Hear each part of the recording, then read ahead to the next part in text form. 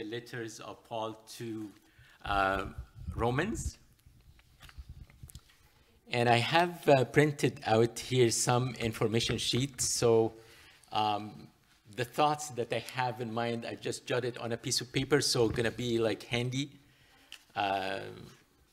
for you to follow. And I'm gonna just display it. All right. So.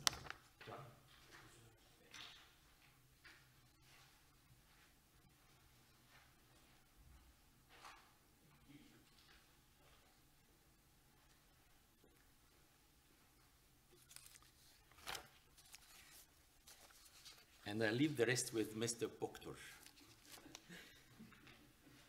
So whoever comes, just you can hand it to him. Thank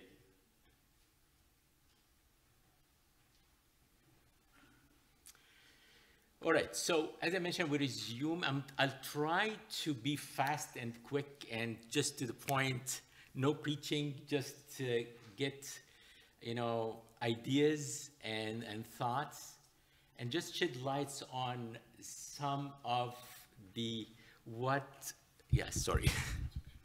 Thank you. Thank you. All right. Awesome. Thank you. All right, thanks. Thank you, Abuna. Bless you. Thanks. So there is a common idea of conflict between the letter of James and the theology of St. Paul in these letters to Romans.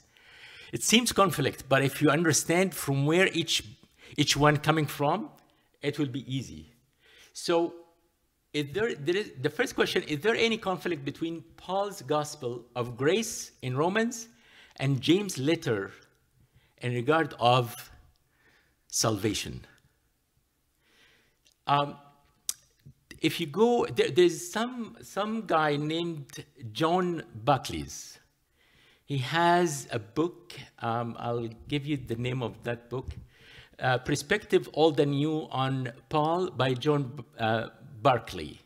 There is in page 58 and also page 56, he said that forgiveness of sins and acceptance with God are only the beginning of life, in which the character of the sinner is being increasingly transformed, and God-pleasing works are produced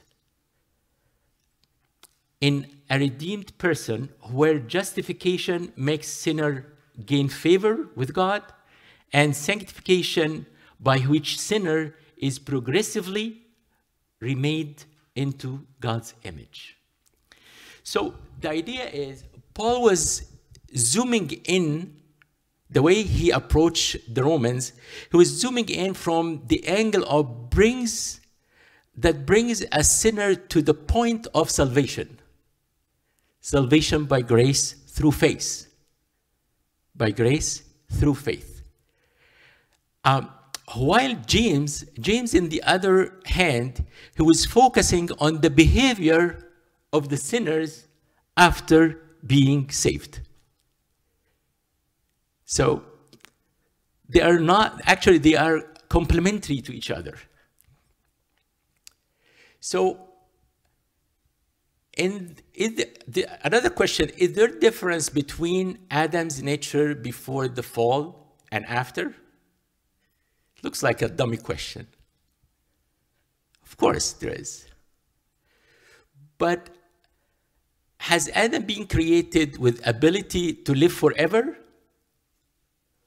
Or he has been created in a state of being that could be mortal and could be lived forever, depends on choice made. That's something to think about. The key verses in Romans 6, I chose verse 10 and verse 23. Verse 10 mentioned for the death that he died. He's speaking about Jesus. For the death that he died to sin once for all. But the life that he lives to God. Likewise, you also reckon yourselves to be dead indeed to sin, but alive to God in Christ Jesus our Lord. The second verse is verse number 23. And it says, for the wages of sin is death, but the gift of God is eternal life in Jesus our Lord. So there is a key word in the verse number 10. Two key words actually. Likewise and reckon. Reckon means consider yourself. Consider yourself dead. Somebody I feel like I have to get like pleased or congratulated to be dead. Sometimes I'm at the mirror and see, George, you are dead. Praise God. George, you are dead. Yeah, I am dead. But the life of Christ is in me. I think that we celebrate our death in Christ. That's why St. Paul in other area, he said, we are not dead, but we asleep. We asleep. When we change when God, call our souls and our spirit, we are not really dead, because the death from God's perspective is going right to hell. It's a spiritual death. But the death that we sometimes celebrate, I admire people when they celebrate the life of somebody at the moment of death. So it's not mourning on the death moment, but getting the positive picture about this soul and spirit now got liberated. One person, I think one of the movies, something Clark Douglas or something like that in one of his movies said, the person is free when he's dead. The person is free when he is dead. So the key words I want us to think about it in Romans 6 is baptism. And I mentioned before, likewise, reckon, consider yourself. And likewise, I put line underneath likewise, because he is comparing what Jesus, the perception of Jesus in his death and resurrection with our perception in the new life. When we became dead to sin, we became dead to the world, but life for God's pleasure. So this comparison is invitation for us not to live like a weak life or a washy-washy life or unvictorious life. No, it's invitation to live victorious like Jesus. He did overcome the death once and for good. The other word is baptism and newness of life, co-united, the likeness of his, the body of sin, the old man, slaves, mortal body, and grace.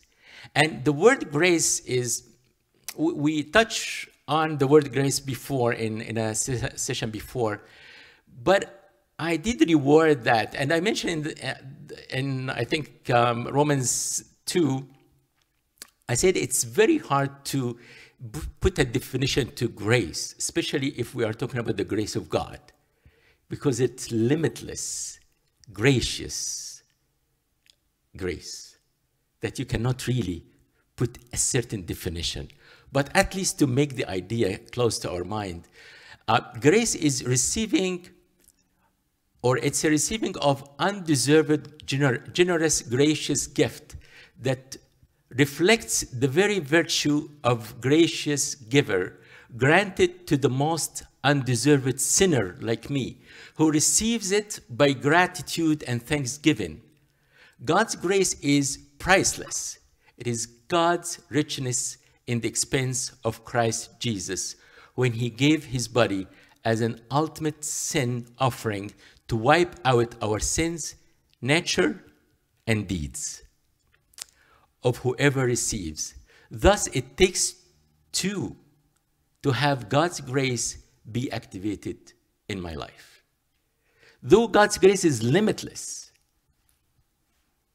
but it needs me, it needs my response to activate God's grace. I was listening to one of the person that I really admire, Jen Peterson. He's a top psychologist in Canada. Jordan Peterson, right? If I'm not mistaken the name. And he has a panel discussion about Exodus. And in that panel discussion, he brought scholars from everywhere, and he incorporated a Jewish scholar.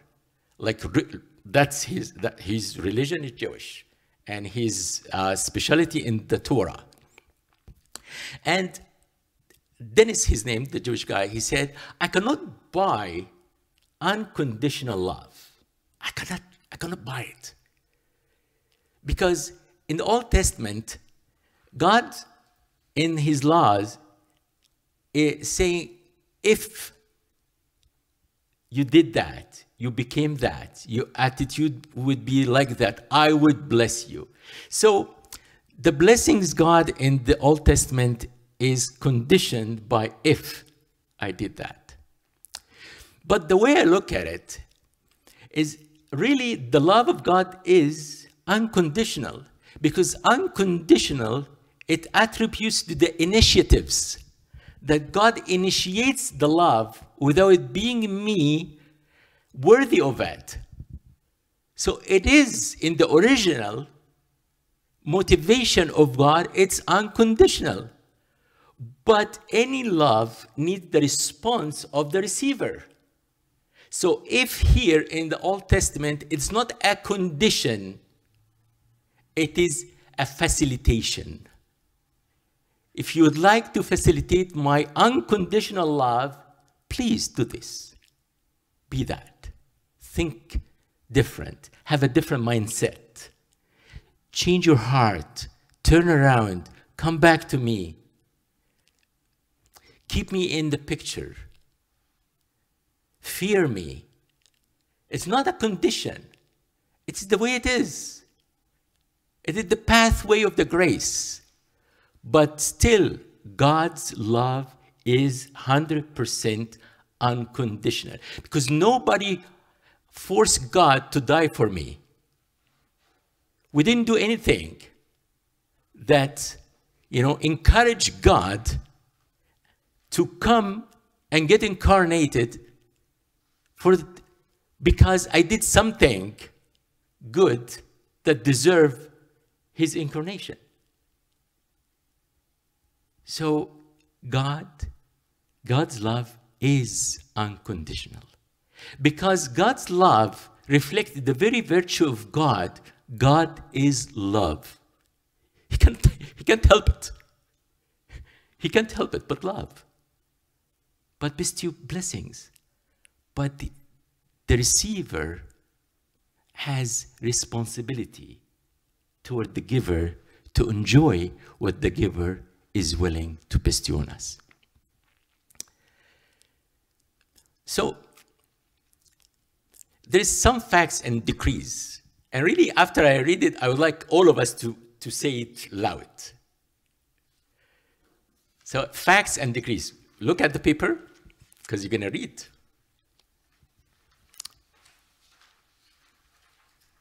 So let's say, the wage of sin is death. Let's say it again. The wages of sin is death. No, I didn't hear anything. Is death. The gift of God is eternal life in Christ Jesus our Lord.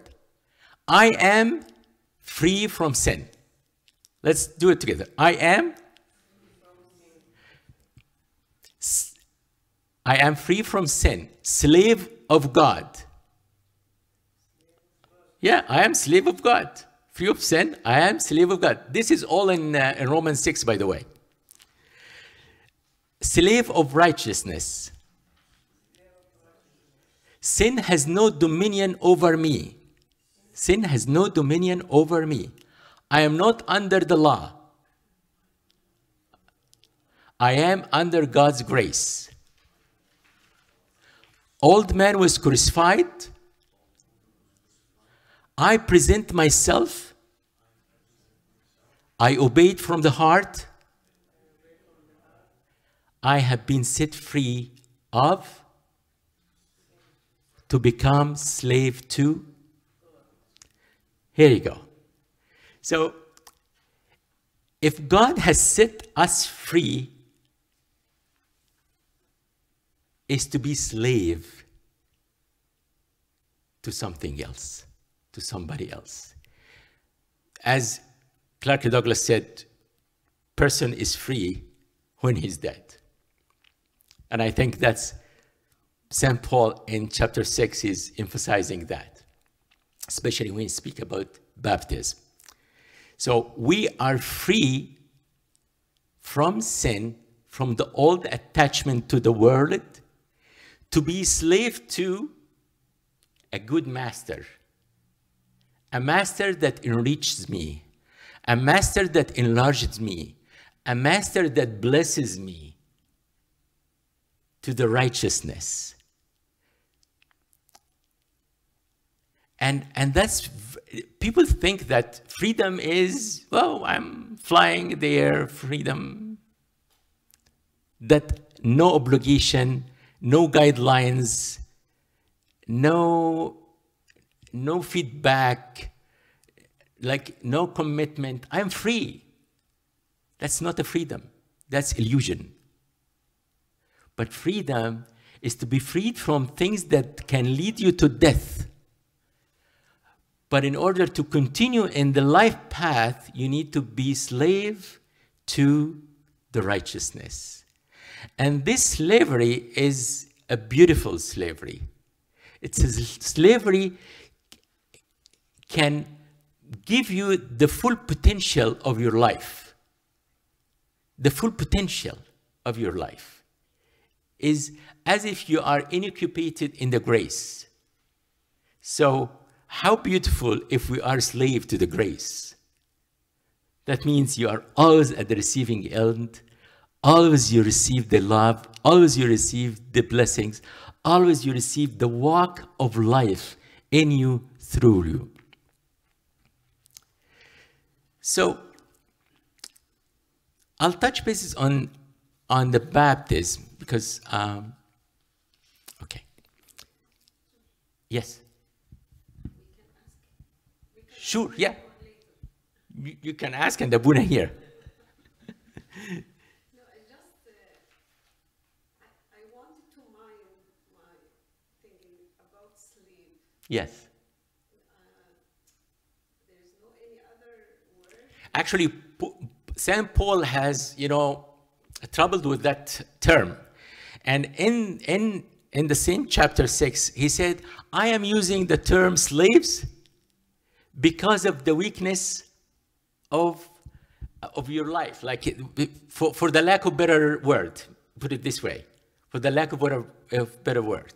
But slavery is not with the negative impression about it, or meaning of it. It's slavery with the positive meaning of it, that you are a slave to a good master. So if you are a slave to a good master, he's going to lift you up.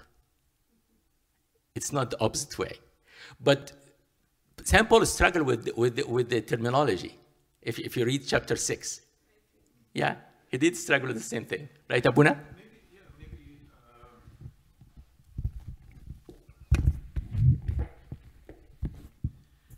Sometimes in the Greek language, which is the original language of the New Testament, but also in the Hebrew, which is the original language of the Old Testament, poetry is written in parallels. So you make the parallels of two things, but you give the two extremes.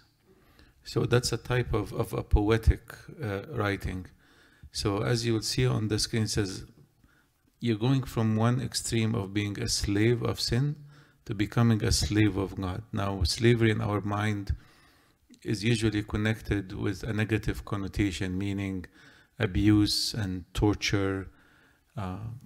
But actually, slavery was somewhat familiar to a first century audience, whereas you had good and kind masters and then very abusive masters.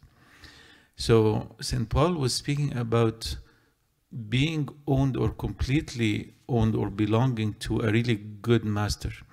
But maybe in today's context, of course, that word slave is has very negative connotations in our mind, because all the slaves have been set free, etc., and all the abuse that happened, of course, to many communities around the world. So in our context, we can replace that word slave with the word servant, or someone who is willingly giving themselves to serve a good master. Meaning that God, if we look at him not only as a master, but he said, I will no longer call you servants or slaves, but I will call you friends. So God has upgraded his children who are redeemed by his grace to not looking at us as slaves any longer, but he's looking at us as children and as beloved and as redeemed. And again, the key words here, as George is saying, refer back to these words: grace and mercy and love and forgiveness.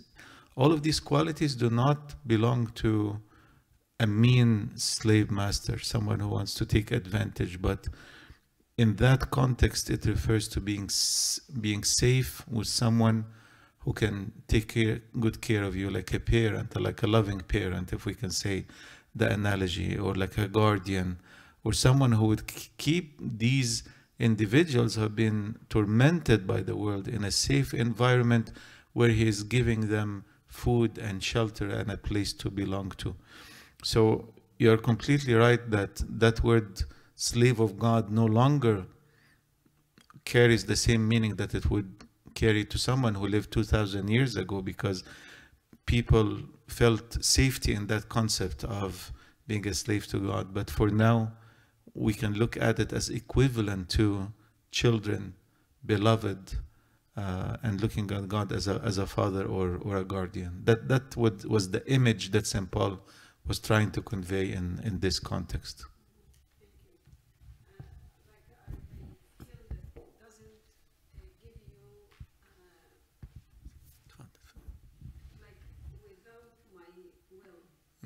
Like slave. It means that without my will, يعني أنا بس going to be, I know it's for a good thing, but I mean that word slave, Yes. as if it's not with my will. That, my will is far away, but In that, what St. Paul is trying to say is that, he set himself free from the bondage of sin, because sin is like a bad master, and he willingly gave himself to serve God, to be a servant of God. So that's the meaning in that context. Thank you, Abuna.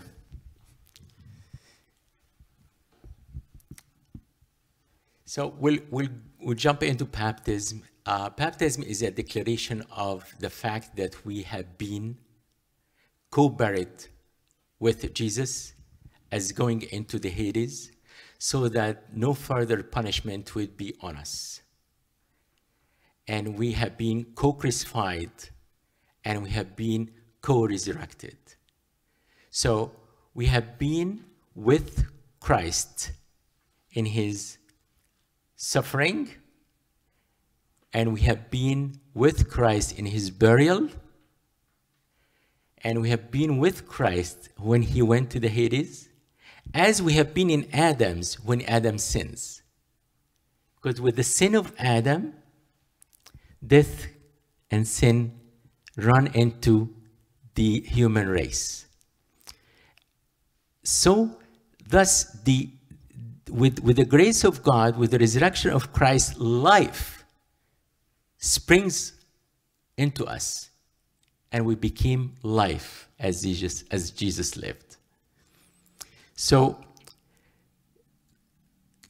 co-resurrection with Christ as into the Father's glory, so that we would be able to live for God's pleasure. You remember verse 10? If we go to verse 10, which is a key verse in here. For the death that he died to sin once for all, but the life that he lives to God. And likewise you also. So, the co-resurrected with Christ as into the Father's glory, so that we would be able to live for God's pleasure through seeing ourselves in Christ Jesus, who is at the right hand of the Father, granted us victorious life. It is an invitation to live the now from the future by holding on God's promises. And that's how the church been driven. The church been driven eschatologically. Like the church see the four beyond the scene and take grips into the promises, and by which grip we live now, we live the moment. So it's amazing how God created a new concept, a new mindset. You are not living the moment from your past, because your past has been dealt with on the cross. I have been died with the cross, with Jesus on the cross. The past, the engine of sin has been dealt with. The nature of sin has been dealt with. The origin of sin has been dealt with. The sin of Adam has been dealt with on the cross. So I can live the life of Christ now. If we died with Christ, we believe that we shall also live with him. Paul has many questions, but I'll run it fast. Paul said, when sin increased, grace increased all the more. Shall we continue in sin that grace may abound? Shall we sin because we are not under the law but under grace? It's all rational questions. But you remember the purpose of the letter to Romans was to make the Messianic Jewish and the Gentile Christian regain unity again, be one again. Because at one point you remember that all the Jews has been evacuated from Romans because of political things, and then the church has only Gentile Christians, while basically originally it was built on the Messianic Jewish, which is the Jewish people that believed in Christ, while they heard Peter on Acts 2, and they just go there, and even I would imagine also from Cornelius. If you remember Cornelius, he was a Roman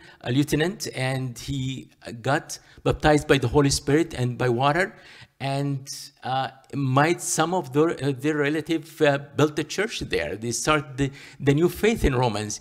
There is lots of factors that the church in Romans was originally Jewish, inclusive. But after the Christianity has been spread around, there was Gentiles came to Christ, and when persecution happened to Jewish people, the Jews left the Romans, but they returned back after, I think, 5 years or so, if I'm not mistaken. So Paul was trying to tie the knots, like they tried to get them together in one spirit and one goal. So the conclusion of chapter 6, I would say, people of Israel, through Moses, have received the law of the Pentecost, while disciples had received the Holy Spirit on the day of Pentecost after Jesus' resurrection. You know, in the Old Testament, I'm going to do some quick comparison between the Old Testament and the New in this area, because the Pentecost day was a day of celebration at the Jewish calendar, right, Abuna? Yeah.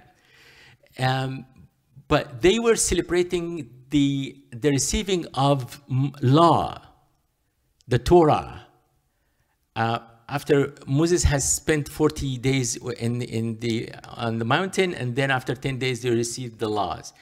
And you remember that the laws of Moses, it doesn't really called a law, but it's instructions and guidelines.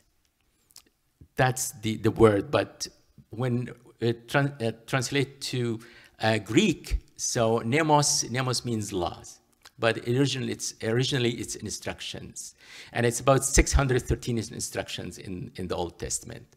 But the law of Moses has been given through angels in order to guide people to the point of repentance. The point of repentance. But in the Christian Pentecost, God has sent his Holy Spirit on fiery things on the disciples in order to give them victorious life. It's not only you're bad and you need to be, repented. No, you are elected and I am empowering you. I know your weaknesses. That's why I died for you. And I'll give you my power that lives in Jesus. I give you the Spirit of Christ to live in you, so you can live a victorious power, a victorious, powerful life. So, chapter 6 and 7, it set the stage for chapter 8. And chapter 8, somebody call it the romance of Romans. The romance of Romans. Because it's beautiful. I will just give a brief word about it. How many kinds of baptism that Christian life has? What do you think? One baptism, all right? But the word baptism has been used 9 times in the New Testament for different reasons. I know it's one baptism, but there is more than meaning for the baptism. So there is a water baptism, and there is a Holy Spirit baptism. And if you look at Acts, St. Paul got filled with the Holy Spirit and then got baptized. The disciples didn't need to be baptized because they were baptized before. If you go to, I think, there is, in one point or so, Jesus was baptizing as well. And even like the Pharisee went to John the Baptist and he said, this guy that you proclaim, he's the Son of God. And, he baptized, he and his disciples. So there is a water baptism, there is a Holy Spirit, baptism with the Holy Spirit, and there is a baptism of suffering. A baptism of suffering.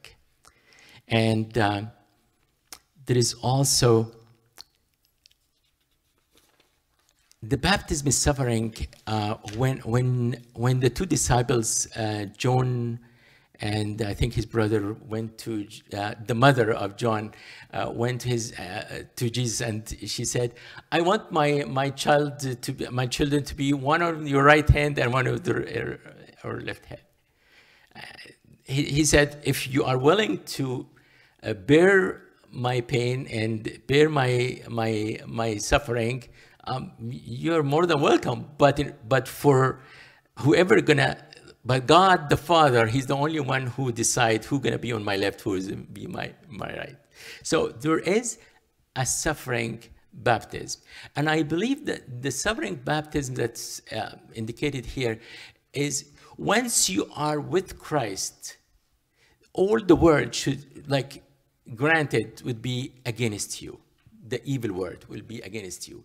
And going through that, the hardship, the trials, is a suffering with Christ, but with our eyes on the resurrection. As I mentioned before, because the church is Catholic, I lost the word. Eschatologically, yeah, driven. The baptism of water and the Holy Spirit, they came together with anointing. And sometimes we forget the meaning of baptism because we take it as a ritual. We take it as something we have to do, like circumcision. You know, I've been circumcised. You know, most of the boys have been circumcised. But there is a deeper meaning in baptism that we have to dig into it. We have to understand what baptism is all about. It's to have my carnal body, my old man, be crucified on the cross completely. And what I live now is Christ in me. And that's a mindset that goes to the baptism of suffering, because you are living against the flow of the world by choosing God's choice and godly choices. So we need to dig deeper in the baptism. And I mentioned like when I was dealing with chapter 2, I was like asking the church to do classes for parents who is expecting child and make like study to the baptism for 8 weeks or so to understand the depth of the baptism. Baptism is not only that I am dead, but also it's I am buried, and also I am resurrected. And our church is focused on the resurrection, on the expense of the cross. But sometimes we dwell in the bury thing, in the tomb thing, more than, you know, thinking about the life in Christ is resurrected. I think by this, I would conclude my notes here. Thank you so much. Thank you, Abuna, for giving me that opportunity. Yeah, here you go.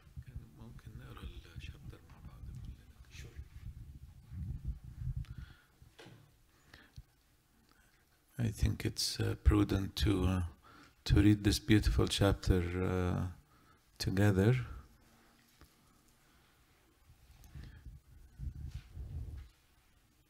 Okay, how about if we just stand together and we can read it all together, so we can now put all the meditations and explanations into context. We can read it from the screen together.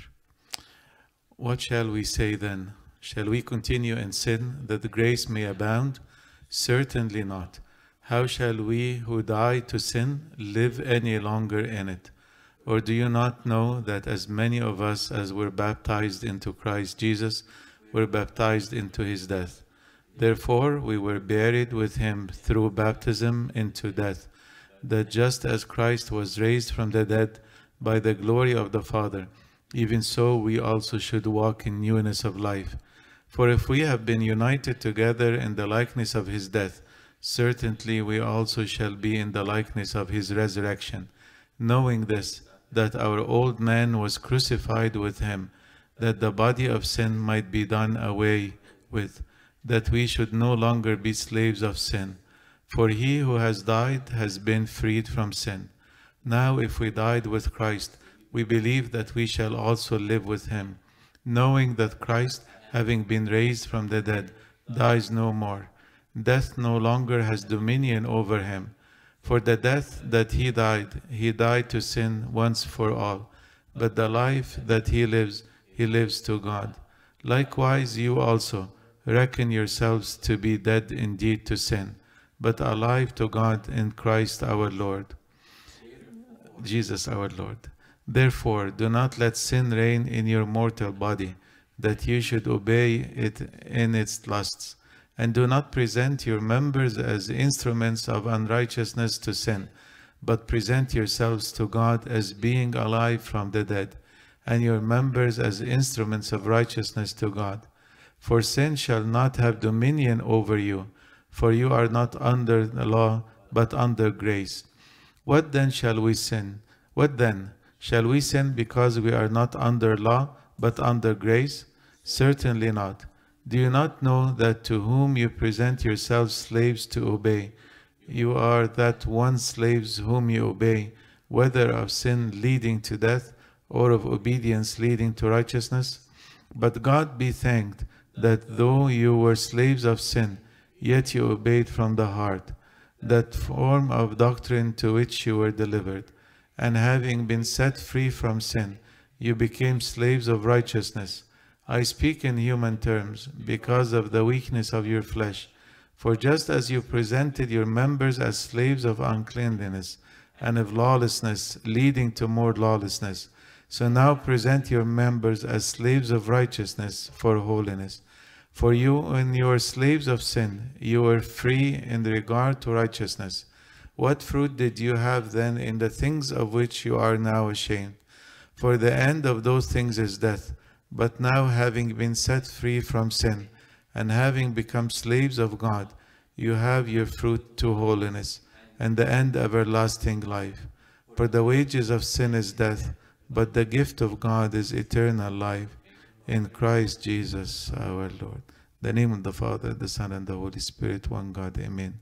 Heavenly Father, we praise you, Lord. We honor you. We give you glory to your holy name, because you are a gracious and a loving God. And you did not abandon us, Lord, when we had fallen into sin, but you came to us and renewed our nature, giving us another chance and another opportunity, Lord, to make things better. We thank you, Lord, because you gave us an option to renew our lives and to live with you eternally. For the wages of sin indeed, Lord, is death, but the gift that you have given us is eternal life. That eternal life is in your Son, our Lord, God, and Savior, Jesus Christ. We praise you, Lord, and we honor you. And we thank you for you have set us free, Lord. How beautiful it is to live in freedom, no longer bound under the wages of sin, but free, Lord, to live eternally with you and to receive your gift of grace and of salvation. We thank you, Lord, for giving us these reminders and opportunities to always renew our mind, Lord, and for giving us this renewal in the holy baptism, whereas we put off the old person and put on a new and renewed person that is able to inherit eternal life in the name of your Son, our Lord Jesus Christ. Lord, we thank you for your word that guides and lights our hearts, our lives, and every decision that we make. Lord Jesus, may we leave this holy place, not the same manner that we entered into it, but having completely put on the whole armor of God and a new robe, Lord, that is free from all the blemishes of sin, but one that is able to live with a lifted head, lifted up high, Lord, knowing that we are children of the true God. I ask you, Lord, to extend your blessing to each and every one of my sisters and brothers and our fathers and mothers who are present here tonight, Lord, that we would walk away, Lord, having been filled with your love, with your grace, and with your forgiveness. This we pray in your holy name, intercession of Saint Mary, the prayers of all the choir of the saints who pleased you since the beginning. Hear us, dear Lord, as we pray with all thanksgiving. Our Father, who art in heaven, thy kingdom come, thy will be done on earth as it is in heaven. Give us this day our daily bread, and forgive us our trespasses, as we forgive those who trespass against us. and lead us not in temptations, but deliver us from the evil one. In Christ Jesus our Lord. For thine is the kingdom, the power, and the glory forever and ever. Amen. The love of God the Father, grace of His only begotten Son, our Lord, God and Savior, Jesus Christ, communion, gift of the Holy Spirit be with you. Go in peace. May the peace of the Lord be with you all. Amen.